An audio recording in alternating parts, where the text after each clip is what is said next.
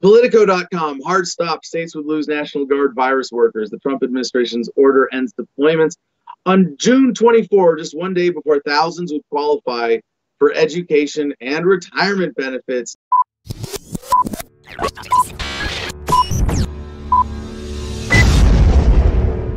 Now, producer CJ pulling that wonderful stock photo up. I love this. I gotta read the caption. Members of the Connecticut National Guard train with hospital staff in Stamford, Connecticut. And I'm sure this is some old stock photo. What does it say? Getty Images. Anyway, you got a stern looking, it looks like an Asian woman doctor or nurse pointing at these guys, and another, actually it's two men, two women, it looks, as National Guard troops in cami uniform. Why do we have people wearing camis in hospitals? I don't know. If it made sense, it wouldn't be the government. More than 40,000 National Guard members currently helping states test residents for the coronavirus and trace the spread of infections will face a hard stop on their deployments on June 24, just one day shy of many members becoming eligible for key federal benefits, according to a senior FEMA official. Now, this gets into, Trump's management of the military, and on one side of this, he's going to say, well, yeah, we got the troops to deploy, and they get plenty of benefits. They're well taken care of. That's more than true. So of course we did this efficiently by cutting them at this deadline, but it means that you will only have 89 days of duty credit, one day short of the 90-day threshold for qualifying for early retirement and education benefits under the post 9/11 GI Bill. And if you go to our next story, dnyuz.com,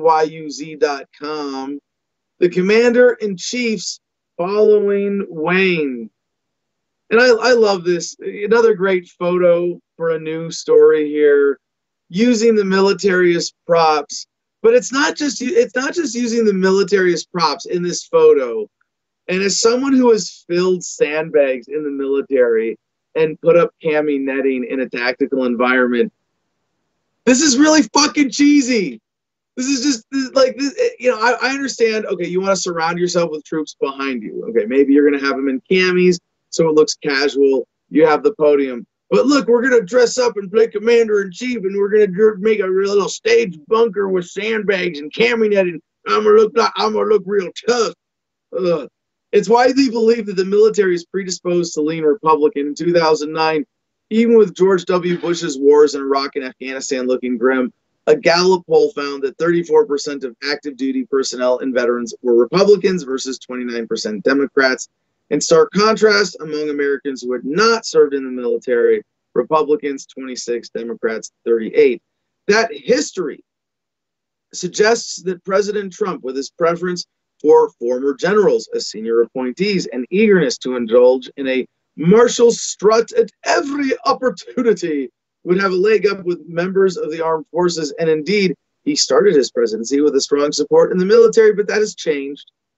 According to a Military Times survey conducted last fall, 50% of active service military hold an unfavorable view of the president, compared with only 37% when he was elected. Officers especially disfavor him, with only a third indicating approval. Now, officers versus enlisted, I would wager, is the college-educated, more heavy demographic segment, obviously, versus enlisted, that the officers are going to be paying attention to the news more, that their opinion is going to be more nimble, more reflectively, more accurately reflective of the coming trends in military opinion. So I would say if the officers here are just a little bit ahead in time of the enlisted. His cavalier attitude toward the military has been on conspicuous display during the pandemic. Last month, he said he would recall 1,000 graduating Army cadets to West Point, 50 miles north of New York City, the country's biggest hotspot for his commencement address, probably in June.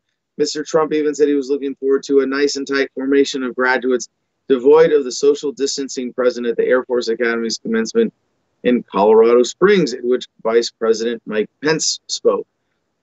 I mean, I could go on. More egregiously, the acting Secretary of the Navy, Thomas B. Maudley, with Mr. Trump's 100% agreement, dismissed Captain Brett Crozier from the command of the aircraft carrier Theodore Roosevelt, for confidentially requesting its evacuation after a surge of coronavirus infections.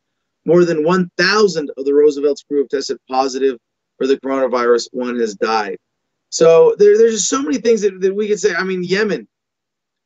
In February 17, Trump refused to take responsibility for a failed raid in Yemen that he had authorized and said he blamed my generals for the death of a Navy SEAL. Now, I think Trump is actually genuinely pro-military, both in his political strategy and in his genuine sentiment, and his sort of flavor of being pro-military. Now, separate from that is the fact that he's a socialist. He's a fascist. He's an authoritarian. He's a lot more of a true Democrat than even a fake Republican. I've said Donald Trump is the greatest trick the Democrats ever played on the Republicans. I mean, first he was a liberal New York Democrat and then won the Republican primary. Just insanity, right? So he's very clumsy as a president, just in terms of policy. So back to the Politico.com story with, the National Guard members.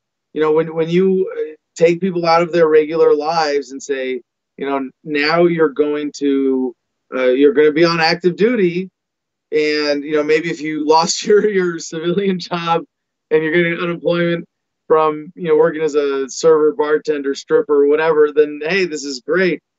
But the health coverage. So back to the Politico story. The health coverage question is especially pressing during a pandemic. The National Guard confirmed to Politico that as of Monday, 1,158 members have been diagnosed with COVID-19, including 617 active cases.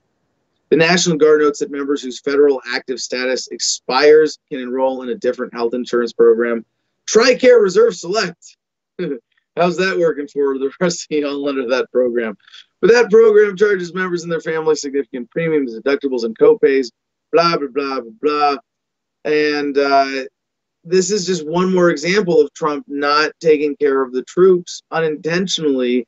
And the longer term story of those of us in the warrior class, veterans and active duty troops and reservists going, maybe the military is not the best way for us to serve our country. Maybe it's not the best way for us to defend our country. Maybe we are on the verge of a military revolt. And I've been saying that we've been creeping towards this for a long time as people wake up and don't go back to sleep. I think that military revolt might best be manifest through Veterans for Kokesh, Military for Kokesh, as we've seen so many of our coalition groups blow up, where we are pursuing the peaceful option of saying we don't need socialized defense. We don't need to throw the founders' advice of a decentralized militia-based defense out the window. We don't need to violate individual rights to protect our rights. We don't need to give in to the cancer of militarism on the warrior class. We can fight back, because if the troops defended freedom, they'd attack the government.